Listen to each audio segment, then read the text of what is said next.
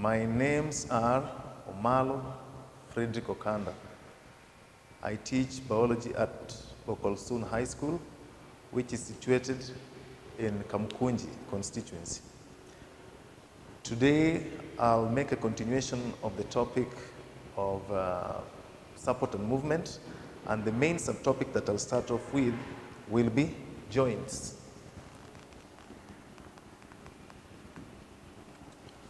We'll start off by definition, then look at various types of joints, their locations, and the types of bones that form the joints. So, by definition, a joint is a connection point where two or more bones meet. There are several types of joints, but we'll summarize the several types of joints into two broad categories. The first category of the joints will be immovable joints, then the second category, movable joints.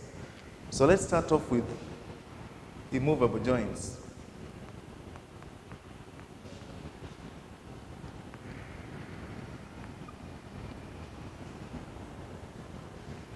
So an immovable joint is a joint or a point where two or more bones meet and there is no movement experienced at that particular point where the two bones or several bones come into contact. One of the immovable joints, as per the diagram that I've displayed, are the sutures of the skull. The human skull is made up of many different types of bones, and those bones are usually connected at specific points. For example, on this particular diagram, you can see the bones that form cranium or skull marked in different types of colors. We have one marked in green color, another one blue, brown, yellow, purple. These particular bones are connected at specific points. For example, the blue part, which represents a bone, is connected to the bone marked yellow through this particular part or joint. This joint is immovable. There's also another joint between the bone marked in blue and the bone marked in brown. There's a joint here.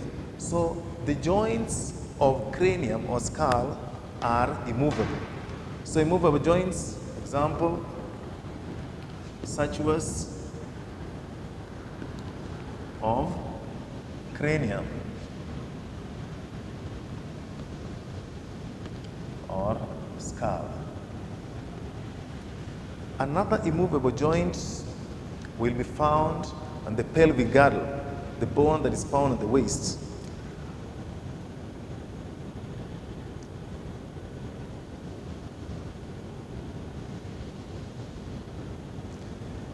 Within the pelvic girdle, as per the diagram displayed, we know that the pelvic girdle is made up of two halves.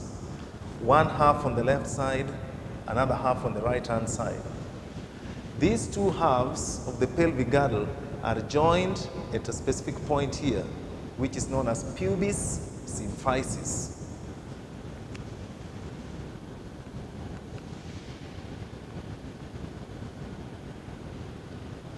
Pubis symphysis is a connection point where the left side of the pelvic girdle and the right side of the pelvic girdle are joined. At this particular point, there is no movement. So we call that type of joint immovable joint. Then, each half of the pelvic girdle is made up of three different types of bones. We have ilium, marked in yellow. Then we have pubis, marked in brown, and ischium, marked in purple. These three types of bones are also connected at specific points where there are no movements. For example, ischium and pubis, there's a joint here, there's another joint here. At those particular joints, there is no movement. Between ischium and ilium, there is also this joint. At this particular joint, no movement is experienced. So those are immovable joints. So the main immovable joints that we've talked about are immovable joint of the cranium and immovable joints of the pelvic girdle. Then we look at movable joints.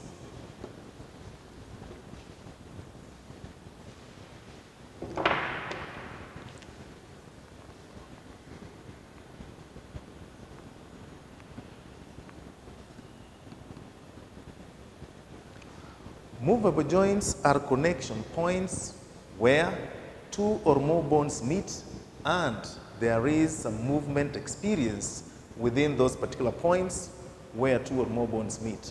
So movable joints are of several different types. One of them is gliding joint, or if there are many gliding joints,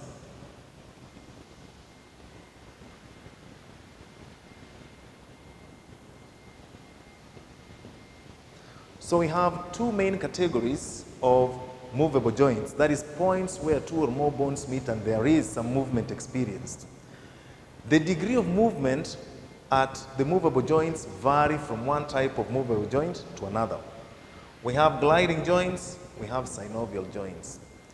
Synovial joints are named so because of the presence of synovial fluid.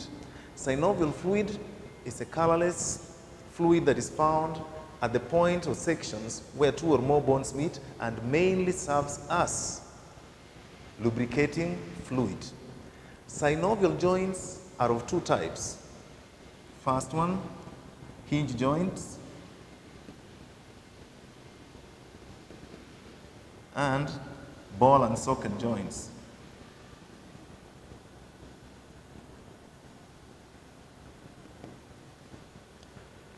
So I'll pick on gliding joints, explain, give examples, then we come to synovial joints.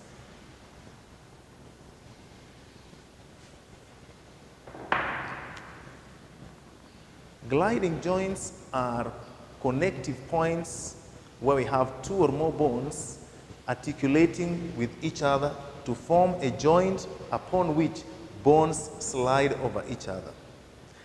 Gliding or sliding joints are found at the wrist,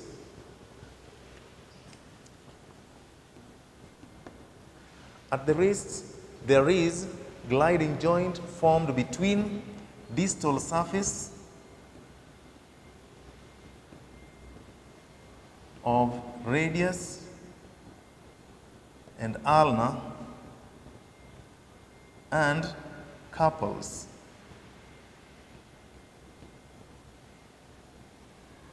Of the palm. So, at the wrist, we have the bone which is found on the lower side of the small finger and the bone that is found on the side of the thumb. The bone that is found on the side of the thumb is known as radius. The bone that is found on the lower side of the small finger is known as ulna.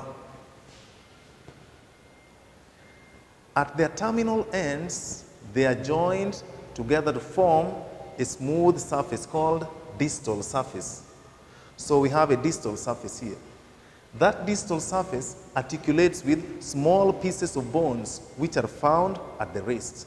So at this particular joint, we have distal surface of radius and ulna sliding over small pieces of bones of the wrist known as carpals. So we also have another sliding joint or gliding joint at the ankle. At the ankle we have a bone that is found on the side of the big toe known as tibia, and the bone that is found on the side of the small toe known as fibula. At their terminal ends, they are also in contact with one another. At their terminal ends, they articulate with small pieces of bones that are found at the ankle. Small pieces of bone found at the ankle are known as tarsals. So, the posterior terminal end of tibia and fibula articulate with bones at the ankle known as tarsals to form a sliding joint at the ankle. So we have a sliding joint at the ankle. Then the last type of sliding joint is between the vertebrae.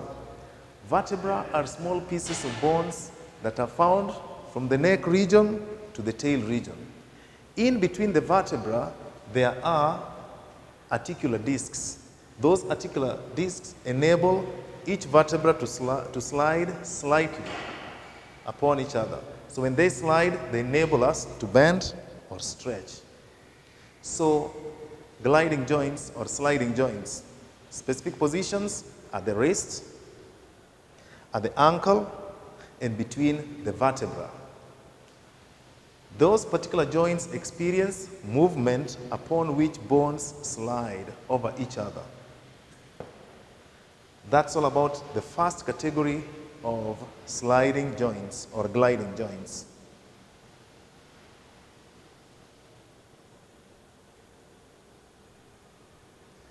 The next category of joints that we look into will be synovial joints, which is still under the category of movable joints. So the second type of movable joint, synovial joints.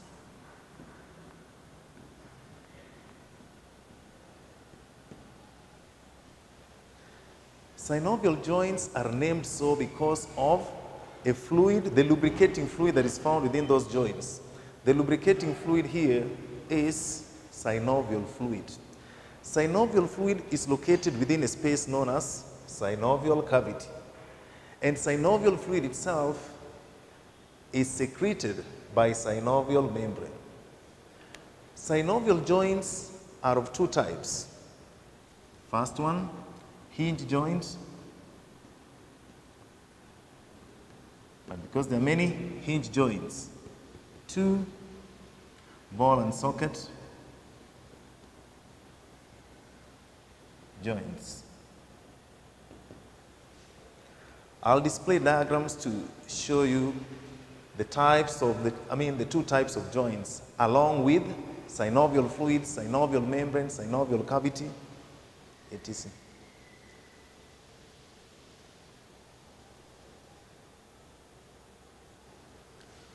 So this is a generalized diagram of synovial joint.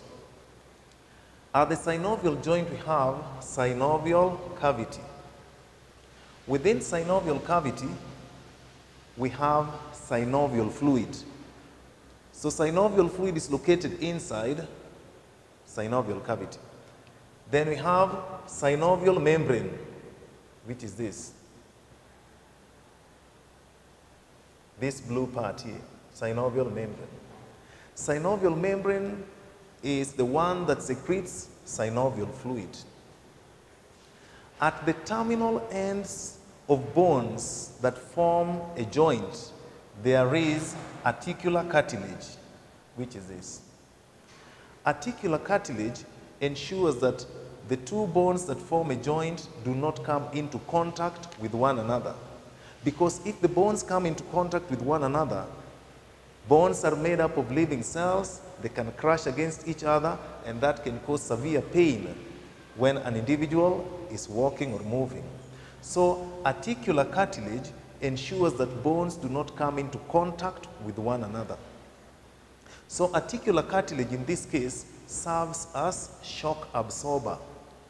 So articular cartilage serves as shock absorber, ensuring that two bones at a joint do not come into contact with one another.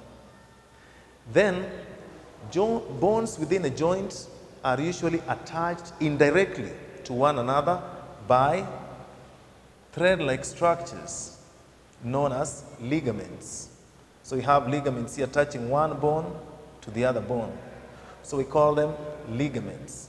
So ligaments ensure that during movements, bones do not get out of their original position. So bones will get out of position, but then later on get back to where they were. So in short, ligaments ensure that bones remain in particular positions during movement and even after movement. Then let's look at specific types of synovial joints. This was just a general diagram to show position of synovial cavity, synovial membrane, articular cartilage, and their functions or roles. So let's speak on hinge joints.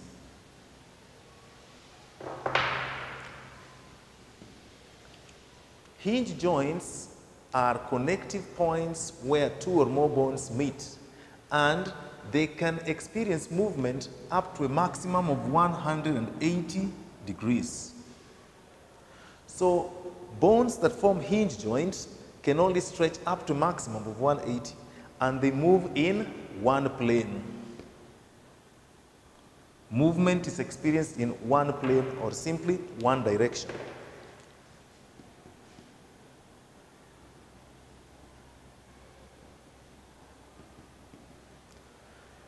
At the hinge joint, we have several types of hinge joints. One, we have hinge joints between the bones that form the phalanges.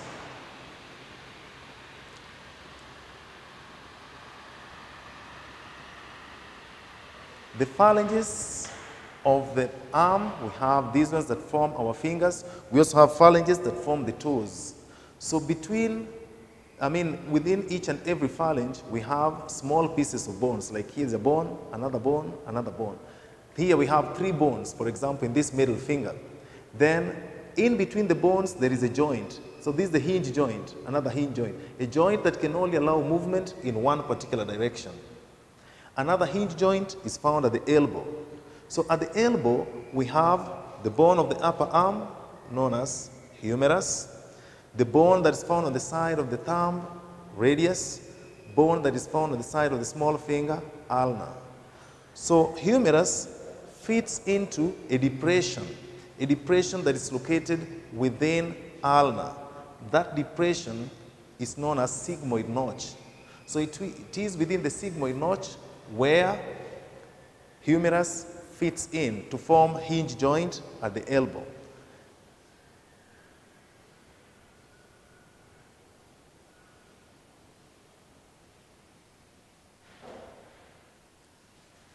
Fine. So there is a diagram displayed here.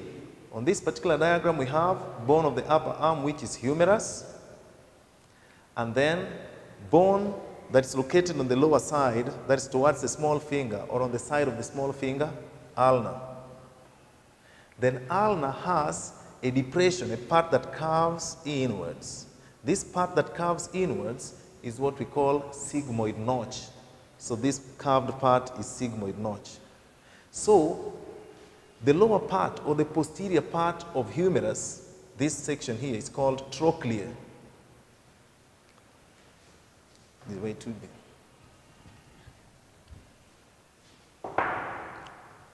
Trochlea, then sigmoid notch. So sigmoid notch is this part that curves in. So the whole of this is ulna, but the part of ulna that curves in is what we call sigmoid notch. The posterior terminal end of humerus is called trochlea. So trochlea fits into sigmoid notch to form hinge joint at the elbow, a joint that can only move in one particular direction, like this. So that's hinge joint.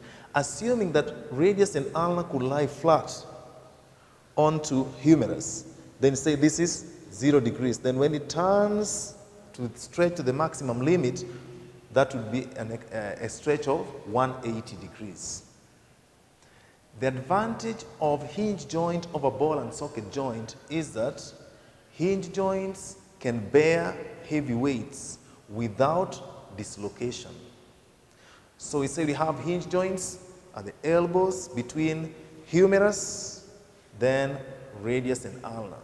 Another hinge joint found between the phalanges, the bones that form the phalanges, both of the fingers and the toes. Then the last type of hinge joint found at the knee. So at the knees we also have hinge joint.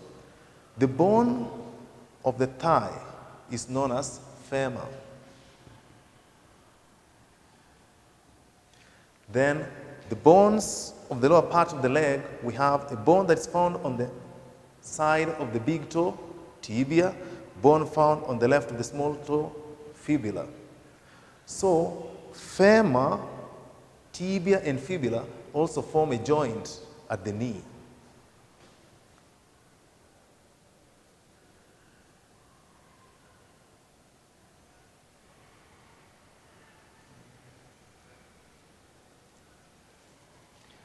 Okay, so at the knee we have hinge joint between femur, tibia, and fibula. The joint formed at the knee can also stretch up to a maximum of 180 degrees and not beyond. And that marks the end of the synovial joints as far as hinge joints are concerned. Then the last type of synovial joints will be ball and socket joint.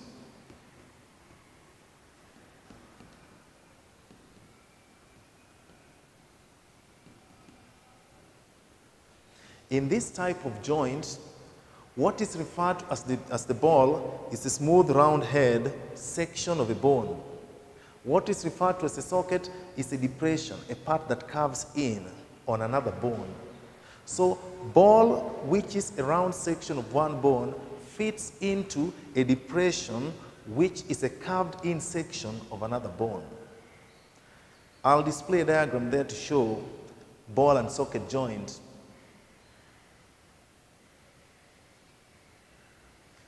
So on this diagram we have femur, which is this. Femur is the thigh bone. The thigh bone has a smooth round head. This smooth round head is the one that is referred to as the ball. Then on the hip, pelvic girdle, there is a part that curves in. That section of the hip bone or pelvic girdle that curves in is known as acetabulum.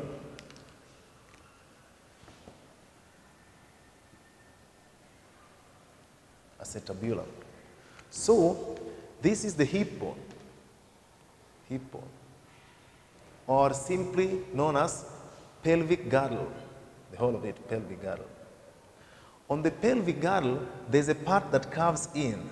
This section that curves in is the one that we said is known as socket. Then on the thigh bone, there's a smooth round head that fits into the socket called acetabulum to form hinge joint at the hip. So hinge joint at the hip region is between smooth round head of femur, thigh bone, and acetabulum of the pelvic girdle. Then, at the point where two or more bones come into contact, like in this case, at the ball and socket joint of the hip region, which at this point we have the thread-like structures which is said are known as ligaments. So ligaments are found here.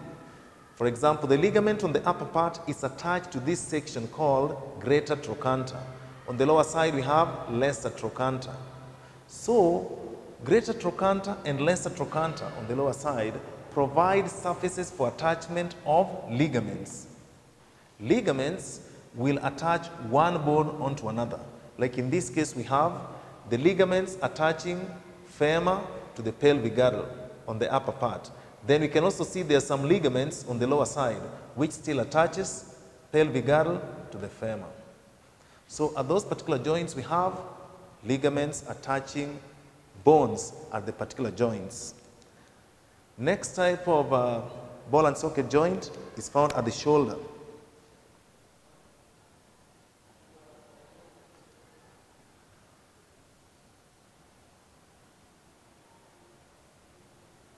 So at the shoulder, we have bone of the upper part of the arm. That bone is known as humerus. Humerus, which is bone of the upper part of the arm, has smooth round head. That smooth round head fits into a depression that is found on the scapula. The depression found on the scapula provides socket upon which head of humerus fits in. So at the shoulder, we have ball and socket joint between glenoid cavity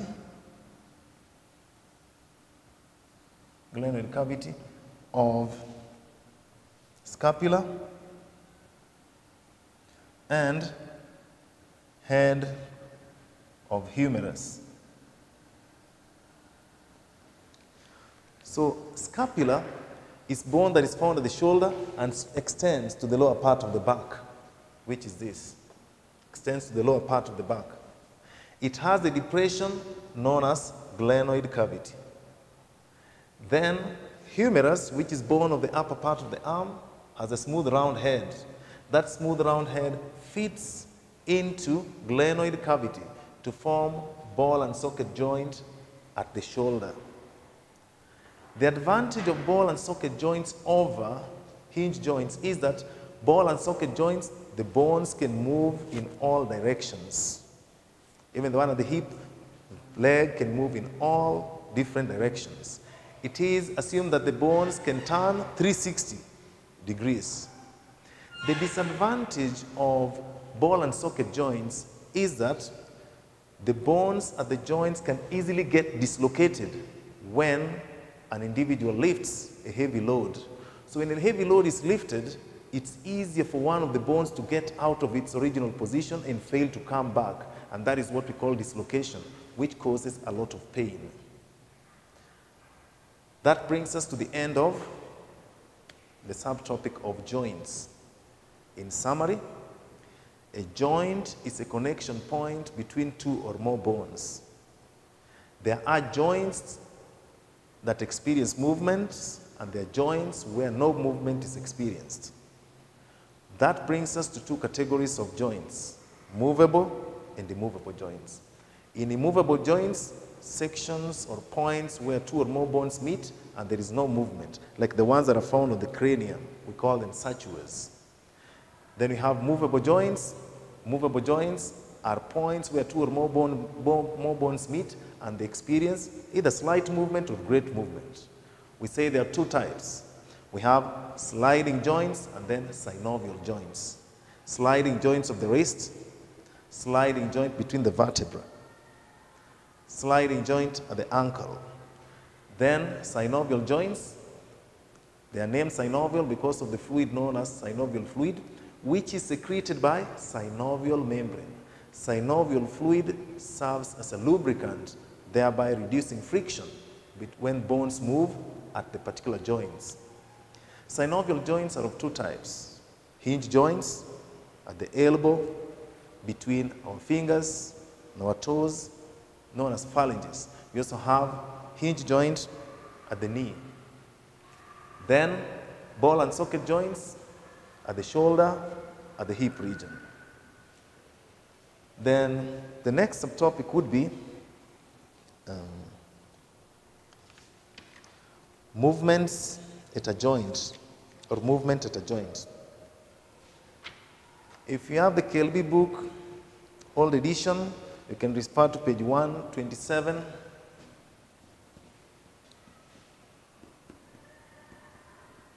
To 128. It also has details about joints. So next subtopic that we look into will be movement at a joint. How does movement take place at a particular joint? So,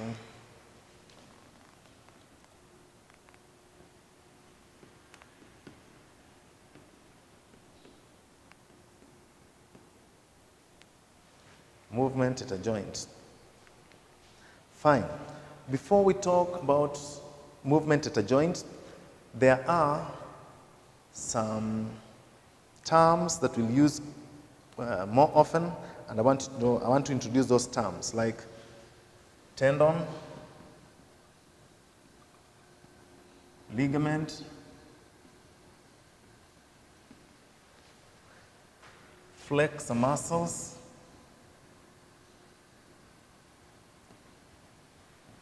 extensor muscles,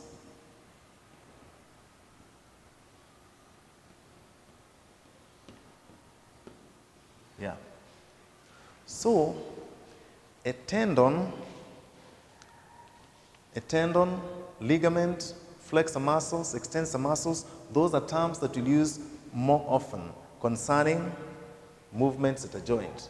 So a tendon is a thread-like structure which is inelastic, and it's made up of collagen fibers.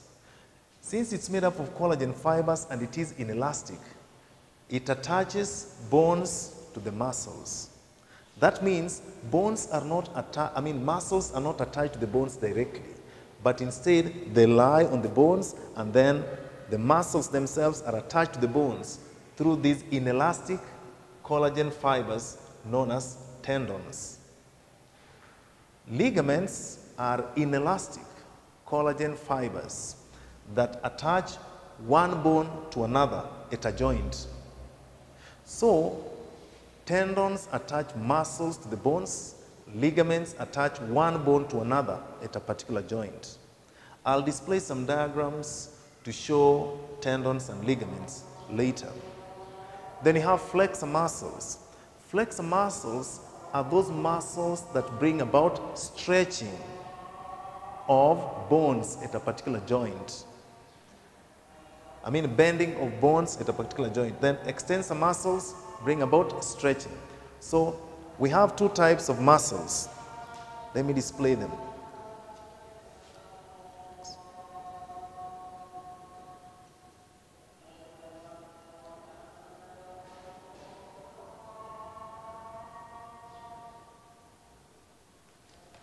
Yeah.